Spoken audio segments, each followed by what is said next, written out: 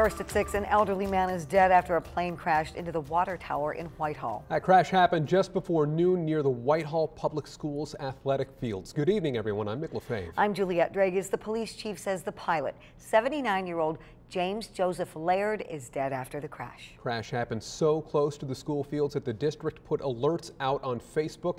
They stressed no students were involved. 13 on your side's John Mills joins us live now with why one man was already on the phone with 911 when the plane hit the water tower. Well, Juliette, the witness tells me he was working just across the street from the water tower when he heard that plane approaching town from just above the treetops. He says it was so low that he was afraid it was going to crash, and so he called 911.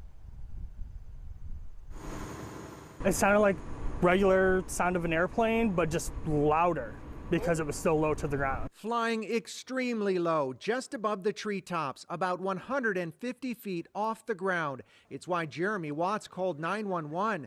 Then he watched as the single-engine plane smashed directly into the water tower. Like if it was a 50-gallon drum of water that you hit and that echo sound, but it was intense where you can actually feel it. Watts tried to give 911 information about the condition of the pilot, but there were hot flames and heavy smoke. I told her that from what I saw, there was no movement at least. Local investigators say the 79-year-old pilot was alone in the plane. He's from the Whitehall area. The plane took off from a runway east of town. He departed from Fremont Municipal Airport, and it was about 45 minutes prior to our notification of the incident. The cause is something Federal Aviation Administration investigators will try to determine.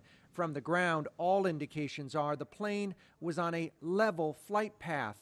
Did not veer and did not change the engine speed.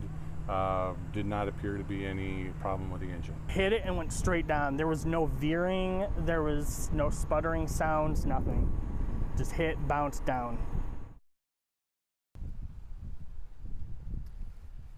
And what was left of that two-seater airplane was loaded up on a flatbed vehicle and hauled away from here. There really wasn't much left. The tail section was still kind of intact.